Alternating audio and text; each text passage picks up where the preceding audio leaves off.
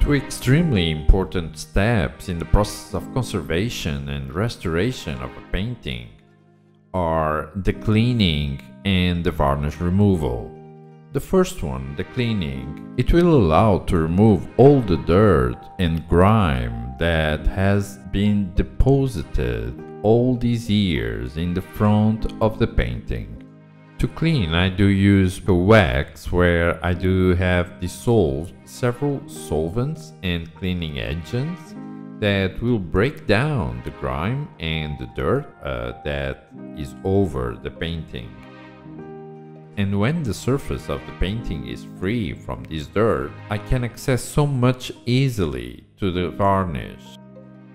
In what concerns to the varnish removal, it depends very much which kind of varnish was applied in the past on the painting, and in this situation I made some tests, so I do have already which kind of solvent works best, and I will have to apply a mix of solvents a little bit stronger than usual. And the reason I do that is because during the solvent tests I did found out that this painting has 2 layers of varnish, and the second layer was applied without cleaning the grime that was already over the first layer.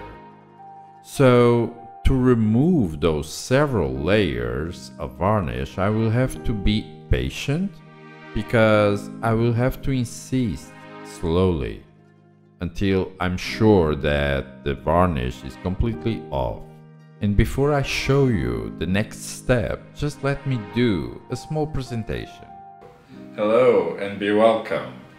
I want to thank you all for watching this video, and for you that are new here in the channel, my name is Eduardo and I make videos about conservation and restoration of fine arts, mainly painting.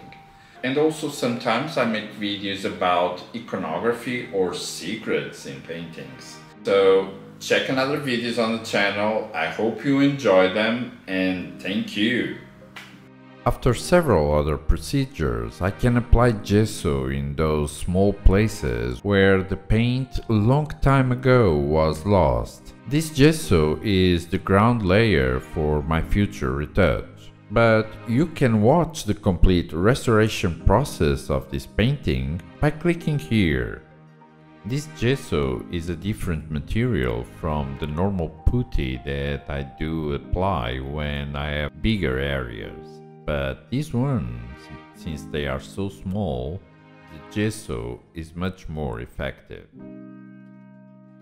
The restoration of the painted image is a special moment where normally I do forget everything that is around me.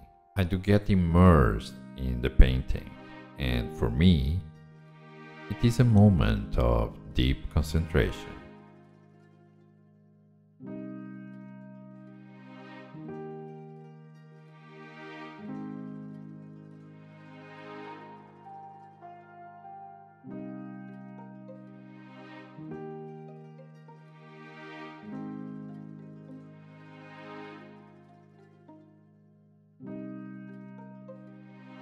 Thank you for watching, and I meet you on the next video.